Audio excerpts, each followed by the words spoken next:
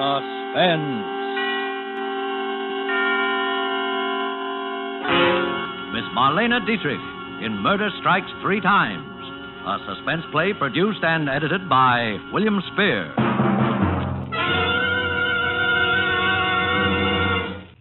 And now, with Murder Strikes Three Times and the performance of Marlene Dietrich, it hopes once again to keep you in suspense. And so, John L. Lewis and the soft coal mine operators will be getting down to specific cases soon. And now, the exclusive that I promised you earlier in the program. A report so sensational that I am going to devote all of my remaining time to it. I have before me a copy of a document delivered in person today to the district attorney's office by one Fredonia Bell. Fredonia Bell was the trusted personal maid of Laura Starling Morton, whom you will remember from the widely publicized murder trial of 2 years ago. This document is a statement written by Laura Starling Morton in her own hand, and it begins as follows, quote, "I only regret that it will be impossible for me to be present when this is read aloud. What I shall relate here concerns 3 men. Of these 3 men, it is not on behalf of my husband, Robert, that I write, nor on behalf of my husband, Charles. This is for Elmer. But I do not think that Elmer will ever see it. For Elmer, too, is going to die."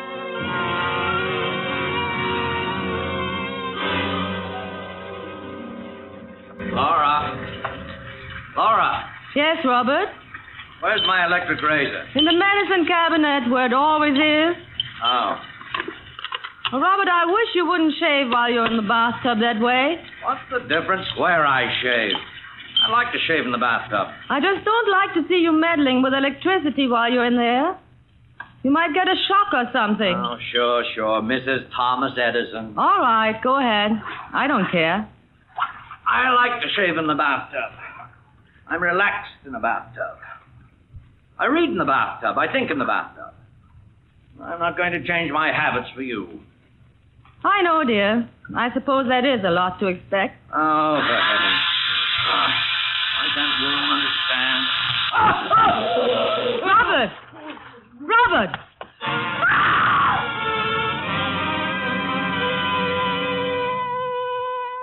It was a good loud scream.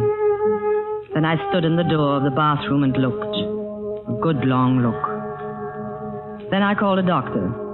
The doctor called the police. The police called the district attorney. And I found myself confronted by a young man with red hair and glasses who gave the immediate impression of being clever, unscrupulous, and objectionable. That was Elmer. Mrs. Williams, I'm Elmer Garner of the district attorney's office. How do you do, Mr. Garner? I thought you and I had better have a little private chat. What about, Mr. Garner? About your husband. What about my husband? Mrs. Williams, I'm going to be very frank with you on a number of counts. I'm what is known as an assistant district attorney. Mr. Garner, I have just lost my husband. I hardly think... I'm coming to that, Mrs. Williams. Now, the district attorney has put me on this case because, well, he thinks he doesn't have a case. Routine investigation. Now, maybe it's because the DA is essentially a nice man with nice instincts, and I am not, but I don't agree with him. About what? About not having a case. Because I can smell him, Mrs. Williams. I can smell him a mile away. What can you smell, Mr. Garner? Murder. Oh, I see. Good. Oh, your attitude is very good. No phony hysteria, no fake indignation. Realistic. Oh, I like that. I'm that way myself. Mr. Garner, I'm trying my best to maintain my composure under trying circumstances. I must say your extraordinary insinuation does not make it any easier. Now, look. I know you killed him. And you know that I know you killed him. Mr. Garner. Now, as I said, I was going to be very frank with you, Miss Williams, and I am. On your side of the story is the fact that although I know you killed him, it may be a little difficult to prove that you killed him. Not too difficult, but a little. I should think it might, since it is utterly untrue. Now let's see what cards I hold. You are a laboratory technician, or you were before you were married, right? Right. And your technical knowledge would have told you that a man using a faulty electrical appliance while sitting in a tub full of water stood an excellent chance of electrocuting himself. I also know that a man firing a bullet into his head would stand an excellent chance of killing himself. The insulation in the cable of that electric razor was frayed. Now, that might have happened through normal wear, but it also might have happened because it was tampered with by you. And then again, as you say, it might not. Would it surprise you to know that we've got your fingerprints all over that razor? It would surprise me more if you hadn't. Or on everything else in the house, for that matter, Mr. Garner. Uh-huh. Oh, you're a very intelligent woman, Mrs. Williams. You're right. It would have looked funny. You were smart not to wipe off those prints. Very smart. Thank you. However, so much for the means. Now, for the motive. We can establish, of course, that you and your husband didn't get along. Unfortunately, you can establish that about many husbands and wives. And that your husband was insured for $50,000 in your favor. And that there's about $50,000 more in community property. And that you inherit, right? Naturally. Well, $100,000 is quite a nice little motive, Mrs. Williams. But it doesn't prove anything, does it, Mr. Garner? It depends on how it's used by the prosecuting attorney. And that's me, you know. I know. Tell me, do you have a lawyer, Mrs. Williams? Not yet. Uh-huh. Uh-huh. Oh, you are a very intelligent woman. That would have looked bad, too, if you'd had a lawyer right on tap. But you're going to need a lawyer, you know. So it would appear. All right. How about me? You? Sure. I'm a lawyer. You have just finished telling me that you would be the prosecuting attorney. Well, that's just the point. Why spend a lot of money on a lawyer who probably can't get you off anyway when you can spend it on me and have a sure thing? You see? Yes, I see. All I want is half. $50,000. No. What's the matter? Too much? No. Well, look, sister, you don't seem to realize that I'm in a position, depending how I handle this case, either to set you free or to hang you. That, Mr. Garner, is where we disagree. You mean you're willing to gamble that I can't do it? If you wish to put it that way... All right, but $50,000 will look cheap. Cheap! When they slip that noose around your neck.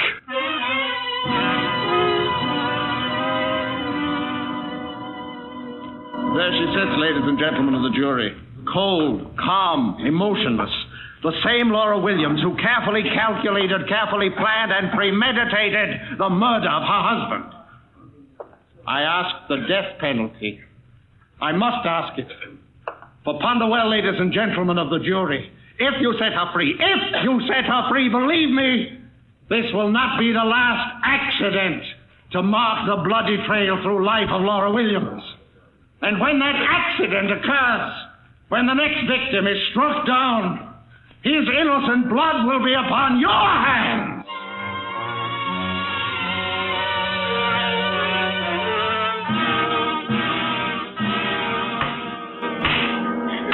Ladies and gentlemen of the jury, have you reached a verdict? We have. What is your verdict? On the grounds of insufficient evidence, we find the defendant not guilty. Well,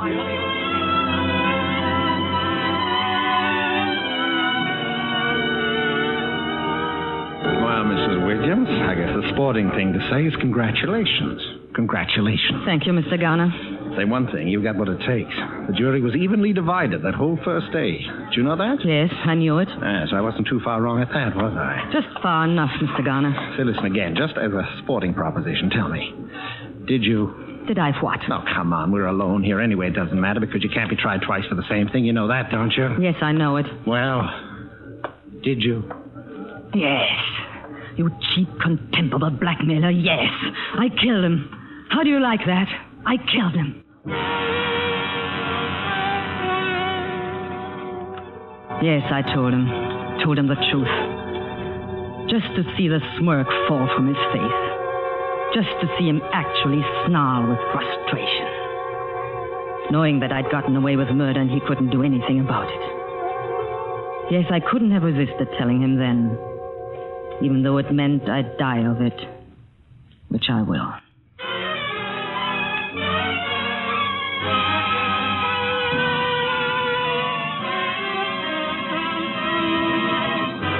Bringing you Marlene Dietrich in Murder Strikes 3 Times. tonight's production in radio's outstanding theater of thrills, Suspense.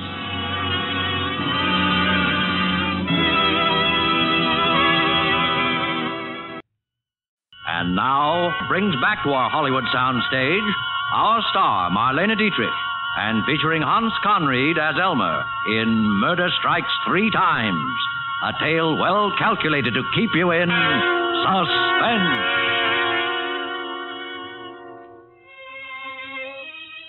Perhaps I gambled too recklessly with Elmer. I have since had cause to wonder. But there were things I could not foresee, as well as Elmer. Suffice it to say that after my acquittal, with $100,000 from Robert's estate, I moved to another city and took up my life again under another name. That there, as Laura Starling, I met and married Charles Morton, a charming and eccentric man whose genius as a research chemist accounted not only for those qualities which endeared him to me, but for a very considerable personal fortune as well. I was quite happy and completely in love. And as the years went by, I had seen, I thought, the last of Elmer.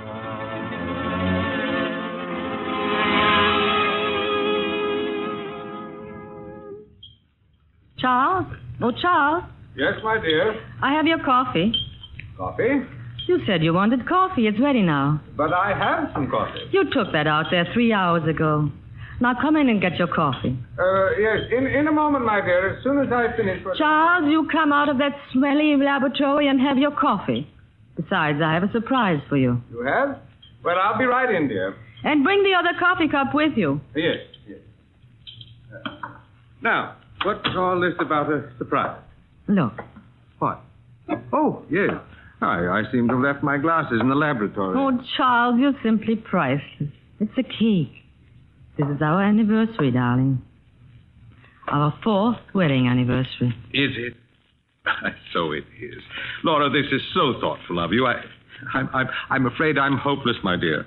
I know it's the husband who should be thoughtful, but You're just you, darling. Now sit down and relax for a while. Yes. Oh, here's your cup. Thank you. Charles, what's in that cup? Coffee. Charles, I'm sure that even in the atomic age, coffee does not come in the form of white crystals. Oh, yes. I'd finished my coffee. And Charles, what is it? thiochlorate. You see, at the moment, I'm Charles. What? That's deadly poison. So it is. You see, Charles, I wish you wouldn't mix things up in the cups and dishes that way. It's dangerous. Dangerous? Suppose you got the cups mixed up. Suppose you Good heavens, Laura. Half the stuff you use in chemistry is dangerous if you go to drink it. But who's going to do that? It's like eating soap. You wash your hands with it every day, but who'd think of eating it? Now, you take that cup right back out to the laboratory and empty it and wash it out. All right. Charles? Yes? I was wondering, since it's our anniversary... Yes? Let's go out to dinner and celebrate. Why, yes. I think that's a splendid idea. Oh, my goodness. What? Oh, I completely forgot. My brother's coming to see us today. Your brother? Yeah, well, my half-brother. I meant to tell you... Charles, I never knew you had a brother. Didn't you? Well, you see, he's been in the Army for about 5 years. He just got back a short time ago, and I got a wire yesterday saying he'd be passing through town and he'd like to see me. So... Does he know you're remarried? Well, I suppose. I suppose he doesn't. As a matter of fact, we've never been very close. Neither of us much of a letter-righty, and so on, but he's the only relative I've got. And all the sympathy I've wasted on you because I thought you were an orphan or something. Oh, I was, but practically. When is he coming? Why, this afternoon sometime, I think. Well, I guess there's your answer. I am sorry, my dear. My child, that's all right. Maybe your brother would like to go out and celebrate with us. Well...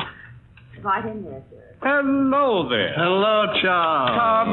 Come in. And I want you to meet my wife. Laura, this is my brother, Elmer.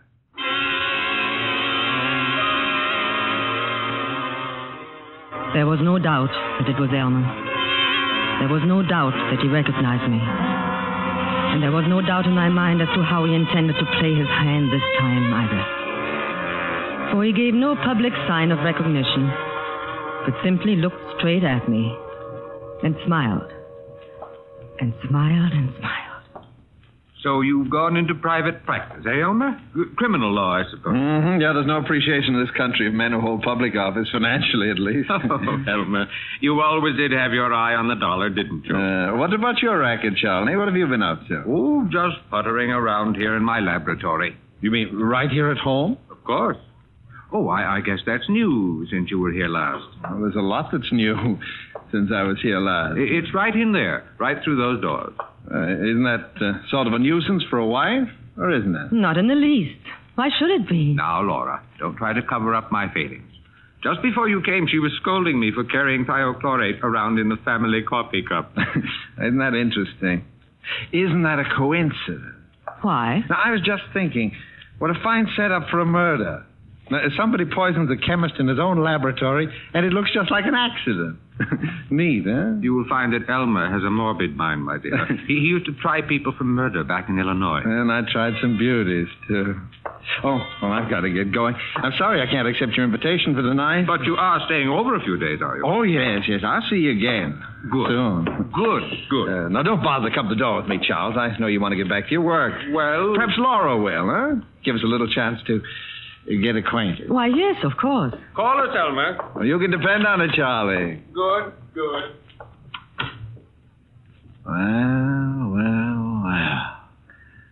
Little Laura Williams. What do you want? What do you think old Charlie would say if he knew, huh?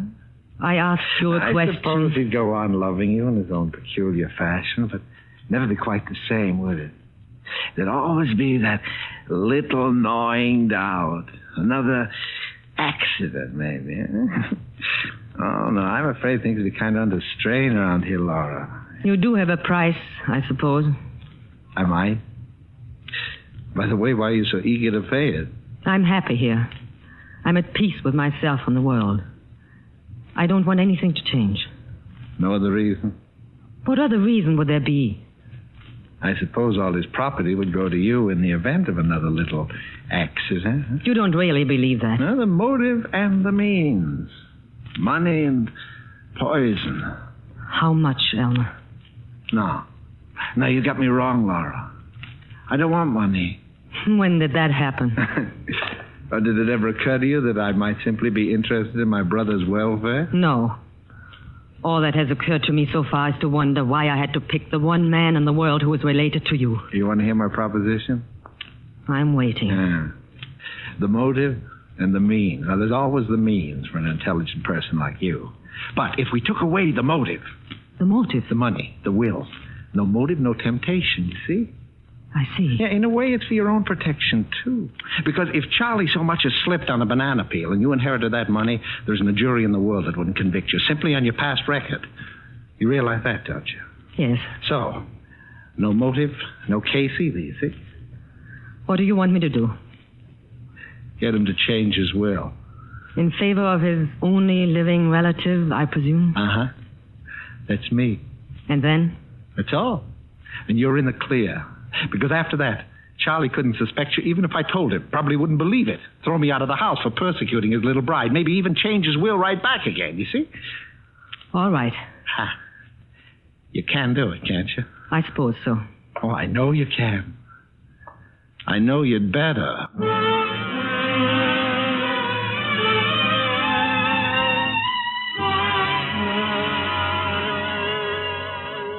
It seems such a strange request to me. Darling, I don't want your money. I only want you. I know, dear, but after all, I'm considerably older than you are, my dear, and chances are that someday... No, the whole idea of losing you and then profiting by it, it's just hateful. Who else would I leave it to? Leave it to your brother. Elmer? Why not? It doesn't matter, but... Well... Please, darling, for me. All right, my dear, if it really makes a difference to you, now don't you worry about it anymore. I'll take care of it sometime. No, I want you to do it now, right away, today. Well, I'd have to get in touch with my lawyer. I'll call him for you. I'll get him on the phone right now. My goodness, Laura. You act as though it were a matter of life and death.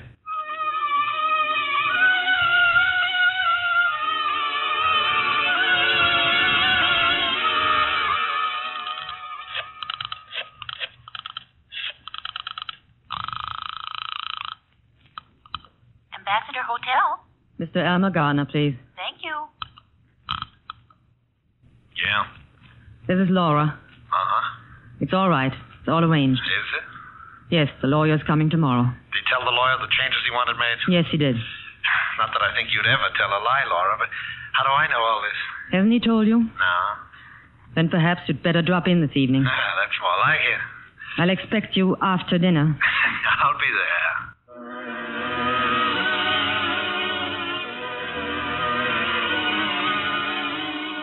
Alma arrived this evening, less than an hour ago. We were having coffee in the living room. Earlier, Charles had been showing him through the laboratory. It was not until after that I had a moment to speak to him alone. The wonderful fellow, old Charlie. So trusting. Did he tell you? About what?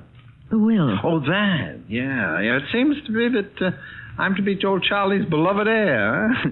He still can't understand it. Are you satisfied then? My dear Laura, I was never more satisfied in my life. Almost evens things up, doesn't it? Almost. You never forgot that, did you? That you lost. Lost? Who says I lost? Game isn't over till the last card is played, sister. It is for you. Now get out of here. Okay. All in good time. Sorry I had to leave you, but those reactions have to be checked every hour. Oh, that's all right, Charlie. Laura and I were just going over old times in Illinois. You didn't know we both came from Illinois, did you? No, I hadn't realized. I'm sure I told you, Charles. You must have forgotten. Oh, yes, probably. Coffee ready? Yes.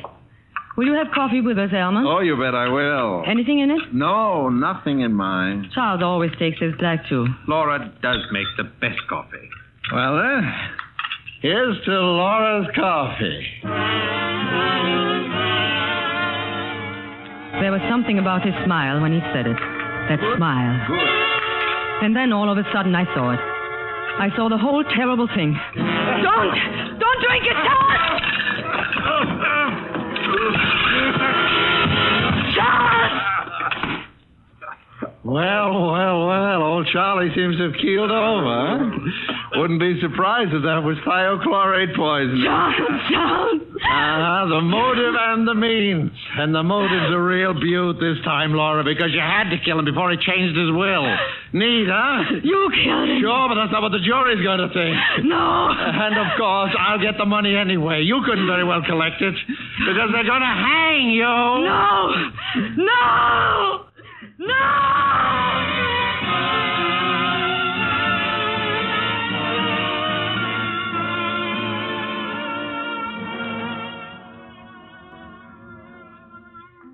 Alma's downstairs in the living room. I'm in my study. And once more, I'm waiting for the police. There's no escape for me, of course. Alma knows that. But there's one little thing that he has forgotten, the last play of the game. For I just have drawn up a will of my own, leaving my property and everything that I inherit from Charles to Alma. It is dated 3 days ago. This statement I shall give into the safekeeping of my personal maid, Fredonia Bell, who, after all is said and done, has been the only true friend I've ever had. I shall give it to her with instructions for its eventual disposal, which I know she will follow to the letter. When that is done, I shall play the last card in the game. I don't think Alma will find it possible to trump that card. Because, you see, when the police come, it is Alma who will have to do the explaining, not I. And he will have to explain 2 bodies, Charles and mine.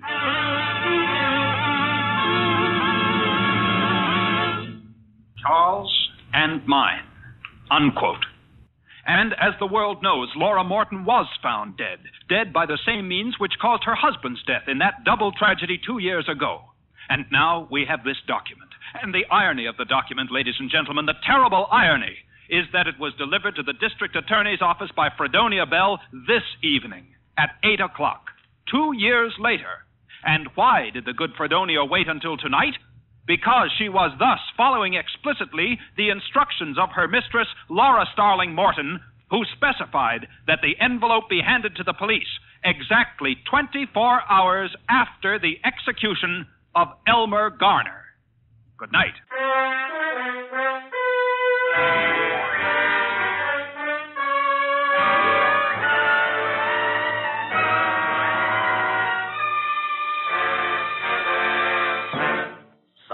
Suspense.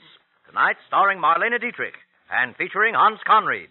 Next Thursday, it is, as we say, A tale well calculated to keep you in suspense. Tonight's Suspense play was produced and edited by William Spear and directed by Norman MacDonald. Music for Suspense is composed by Lucien Moraweck and conducted by Lud Gluskin. Murder Strikes Three Times is an original play for radio by John DeWitt. This is CBS, the Columbia Broadcasting System.